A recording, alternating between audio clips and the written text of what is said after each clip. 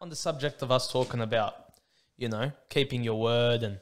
Oh, boy, oh, boy. Boy, oh, boy. This one was very specific. So, old mate, if you're watching this...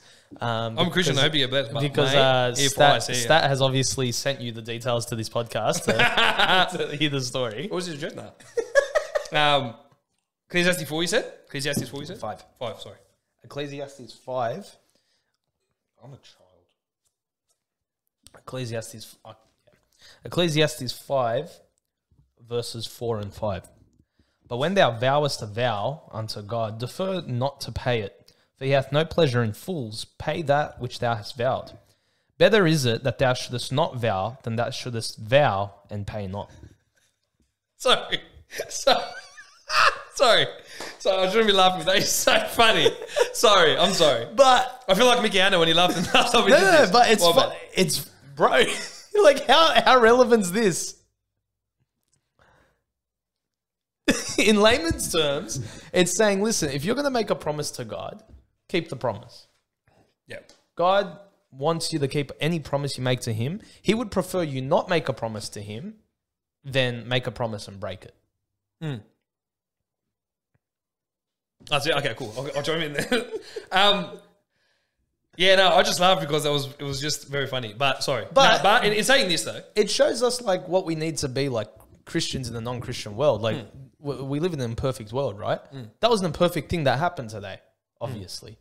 You can laugh all you want, Shep. No. This is perfect. I know. If I ever preach a sermon on this, it's all going to be revolved around. If you listen next Evo, you're preaching to go on, man. I've got this Friday. I'm preaching this. You can't tell me no. Nah. But when thou vows when you make a promise, keep the promise. And God would prefer you not make a promise than break that promise.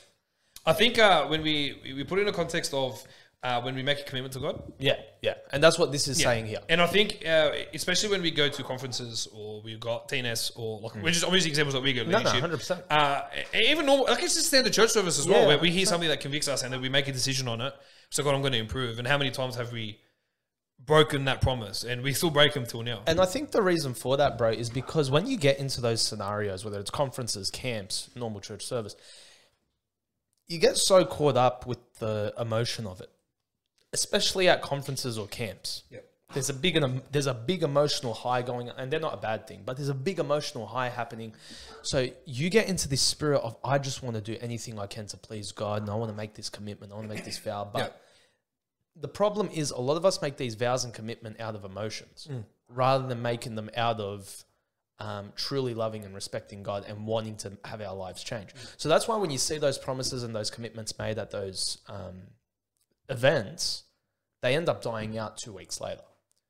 You know what I mean? So like, for me, the vows and the commitments I've made to God that have actually stuck are the ones that I've made like in my living room or in my bedroom, like where I realized, wow, I really need to stop doing this, or I really need to have a life change. They're the ones that I've stuck with. So I think you just can't be run by emotion. Agreed, yeah. And I think, because verse 5, it better is it that thou shouldst not vow, than that thou shouldst vow and not pay. Sorry, stuff like that. But it's saying if you're going to make the commitment, make the commitment. If you're not going to make the commitment, don't waste my time. Yeah. I feel like that's what God's really saying here, because we're not making the commitment until May. So we're not making a commitment to get a car. We're not looking to get an earthly purchase or to get something that is just going to help us temporarily or for whatever it is. But we're making a commitment to Christ. That's right. And I think coming off the Easter services and when we really daily we should reflect on Christ and the sacrifice made. But in the holiday of Easter, I think it's so important that we do continue to do that, and we continue to realize just who it is we're serving. 100%. That's what it comes down to. Yeah. We gotta break it down to ourselves that we are serving a living Christ who's done more than everything for us, and the least we can do is if we commit something to keep it. It's just, it can be so easy to make promises to God. That's the problem, especially in Christian circles, growing up a Christian, all that sort of stuff. Like, it's so easy to make promises to Him, but you really need to think about how you're making that promise and why you're making that promise. Is that promise out of just pure emotion? Is it out of just something that's happening in your life at that moment? Or is this something that you truly want to keep for the rest of your days and like truly keep to that promise? And that's